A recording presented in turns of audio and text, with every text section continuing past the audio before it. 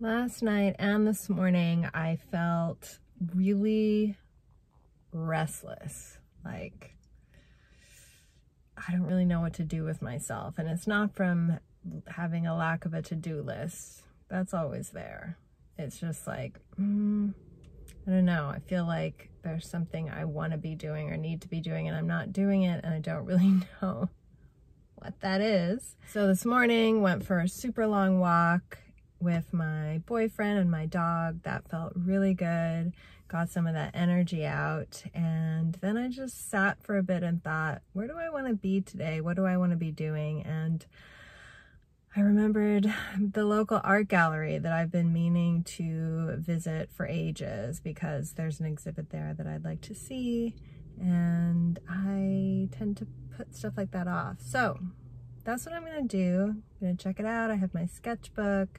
I'm going to see if that inspires some creativity and helps address this restless feeling. I didn't realize this, but the museum was free today for residents of Palm Beach County, so good timing.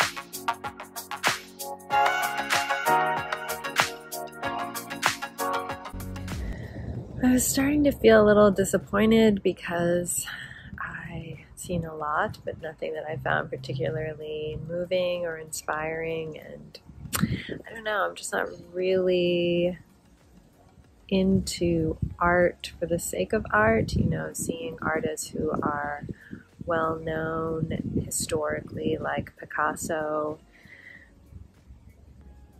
doesn't mean that it's art that really moves me. And then I stumbled into a small room, and the whole room was artwork by a Moroccan artist named Lala Essaidi, and it was breathtaking. Photography with her own calligraphy, henna art throughout, and it left me stunned.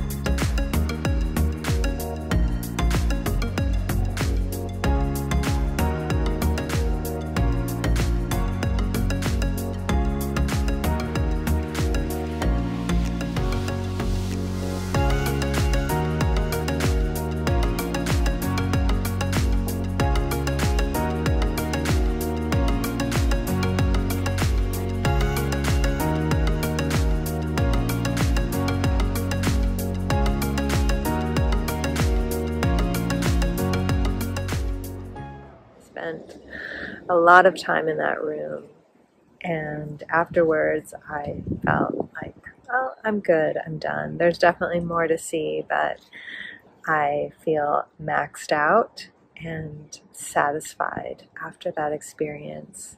I haven't drawn anything in my sketchbook, so I think I'll sit out here for a little while and see if something comes to me.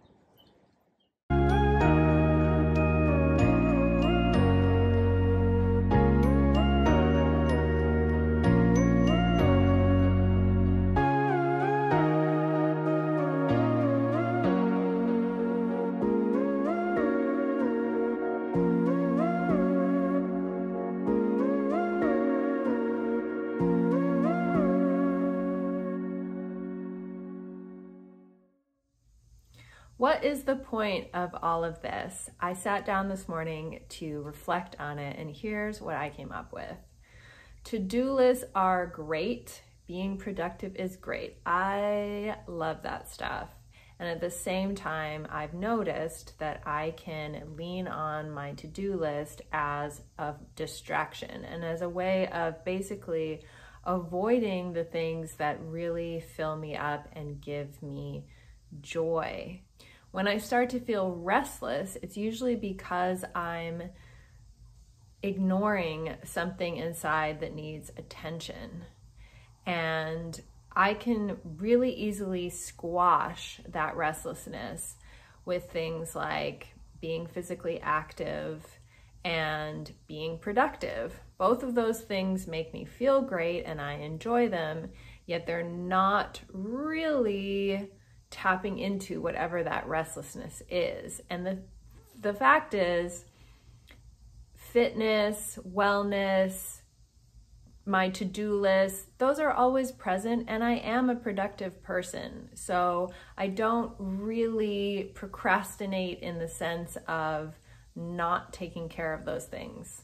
Some people in my life might argue that, but really, for the most part, I'm a really productive person and I always prioritize my health. So I don't really need to worry about those things. What's more important is to take a moment to tap into the restlessness and what it's trying to tell me. And for me, most often, it's there because I have something creative inside that wants to be expressed, or I just really want to be social and connect with people.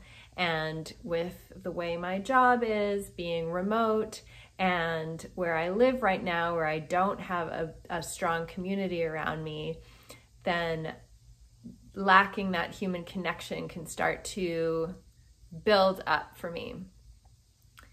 Yesterday, when I was feeling that restlessness, I did go for a really long walk. It felt great, and yet I knew that wasn't quite the answer. So I just paused for a moment and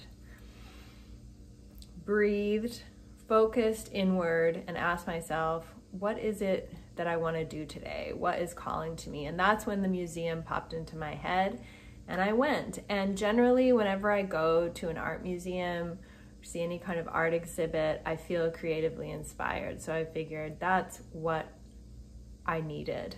And I'm so glad I did. I'm so glad I did because, number one, I discovered a new artist who I love, and I generally don't follow a lot of artists. And this woman, Lala, just her work moved me so deeply, and I'm really excited to have found her.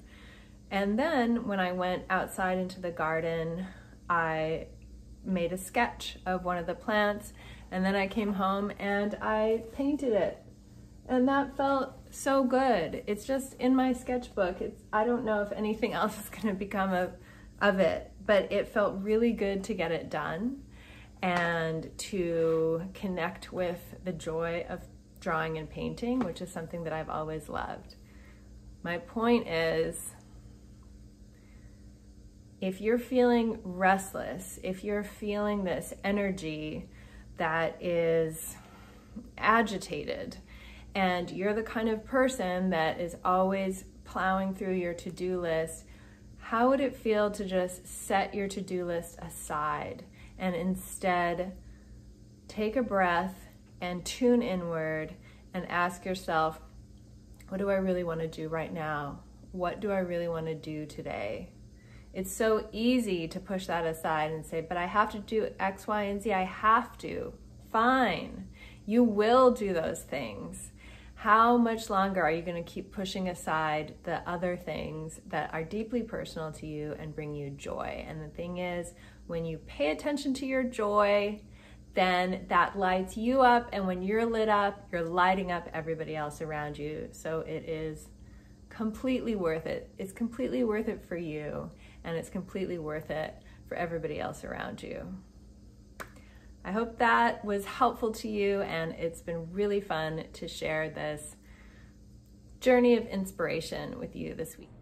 I also noticed this morning that I have 557 subscribers on my YouTube channel, which in the YouTube verse sounds like nothing. To me, it's huge, and it makes me really happy and delighted that something on this channel inspired people to follow me. And so I want to keep that momentum. If this video inspires you, then go ahead and subscribe to the channel. And if you feel like there's someone in your life that could benefit from hearing this message, then please send this their way.